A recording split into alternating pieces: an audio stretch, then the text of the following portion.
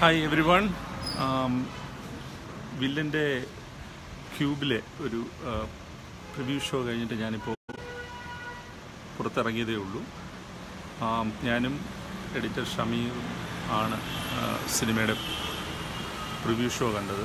അപ്പം ഞാനിപ്പോൾ മനസ്സിലാക്കുന്നത് കേരളത്തിൽ റിസർവേഷൻ ഓപ്പൺ ചെയ്ത എല്ലാ തിയേറ്ററുകളിലും വളരെ ആവേശകരമായ പ്രതികരണമാണ് പ്രേക്ഷകരുടെ ഭാഗത്തുനിന്ന് വില്ലനുണ്ടായിരിക്കുന്നത് എന്നാണ്.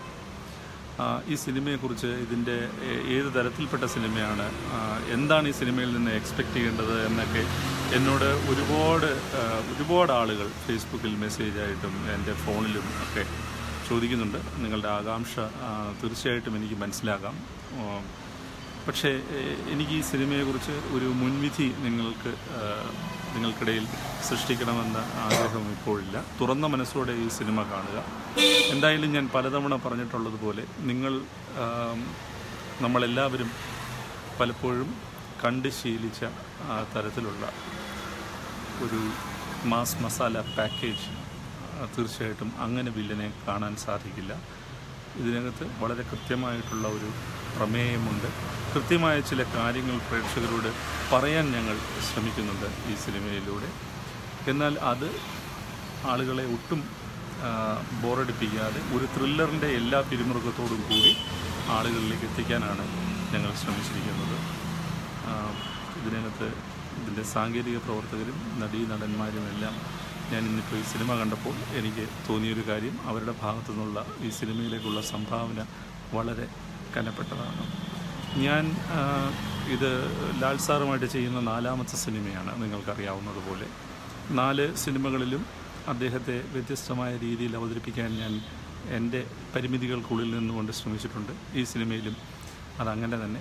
പക്ഷേ ഒരു കാര്യം, എനിക്ക് മറ്റ് യാതൊരു അവകാശവാദങ്ങളുമില്ല, പക്ഷേ ഒരു കാര്യം ധൈര്യമായി ഞാൻ അവകാശപ്പെടുന്നു.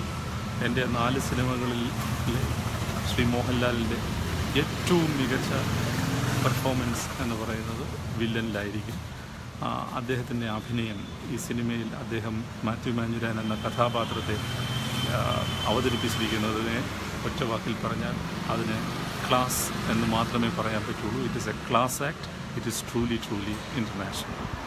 അപ്പോൾ യാതൊരു വിധത്തിലുള്ള മുൻവിധികളുമില്ലാതെ തുറന്ന മനസ്സോടെ വില്ലൻ കാണുക. ഈ സിനിമ തീർച്ചയായും നിങ്ങളെ ത്രസിപ്പിക്കും. നിങ്ങൾക്ക് ഈ സിനിമയിലൂടെ ഞങ്ങൾ പറയാൻ ശ്രമിച്ച കാര്യങ്ങൾ ഇഷ്ടപ്പെടും എന്ന് തന്നെയാണ് ഞങ്ങൾ പ്രതീക്ഷിക്കുന്നത്. എനിക്ക് ഈ കൂടുതൽ അവകാശവാദങ്ങൾ നിങ്ങളോട് ഒന്നും ഈ ഘട്ടത്തിൽ പറയാനില്ല. തീർച്ചയായിട്ടും സിനിമ കണ്ടു കഴിഞ്ഞ ശേഷം നിങ്ങളോട് ഒരിക്കൽ കൂടി ലൈവിൽ സംവദിക്കാമെന്ന് ഞാൻ കരുതുന്നു. എന്നോടൊപ്പം ഷമീറുണ്ട്.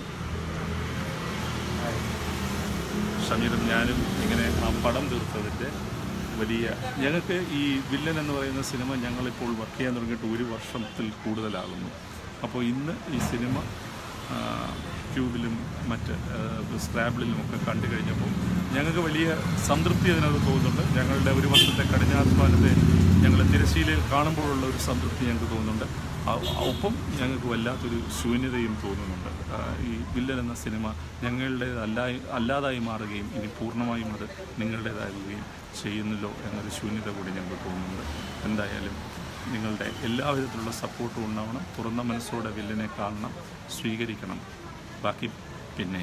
Thank you so much.